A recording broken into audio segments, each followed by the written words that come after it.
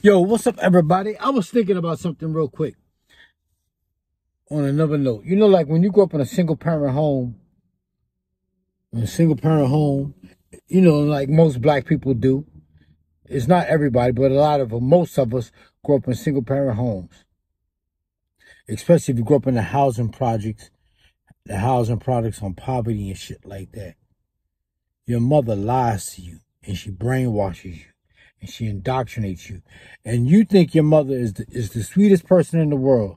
Ain't no love like a mother love, and she loves you dearly. But a lot of shit, you don't see the sneaky shit your mother do. You don't know the men she talked to. And some of the men that she did talk to, you think they're your uncle or some shit, and they ain't your uncle, they're your mother boyfriend. And the reason I'm saying is because at the age you are now, in your 20s, in your 30s, in your 40s, you probably dated a woman with children. And you know the little lies that she tell her children so y'all could creep, so you and the mother can creep. And you think ain't no love, you think your mother can't do no wrong. But then, I'm just saying, because when you get older and you start messing with these women out here, you give them the benefit of the doubt because you're putting that girl that you're dealing with in your mother's shoes. You know, like you thinking that girl is virtuous like you thought your mother was. But you see the sneaky shit that women do.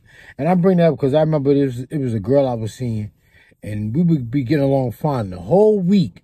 But every time she talked to her ex, I don't have any proof that she talked to him, but every time, when I'm looking back now, and I think every time she spoke to her ex, that's when she would get mad.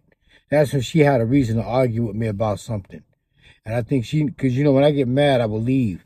And I think that's when she wanted me to leave so she could talk to him or whatever. I'm just thinking of all the sneaky shit. Like I said, you gotta stop.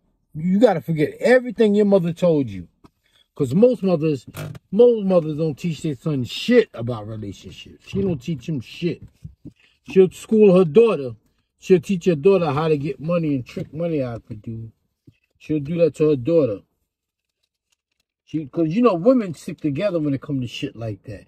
And she'll teach her daughter how to be sneaky and shit, but she won't teach her son that shit. She teach her son how to be a sucker.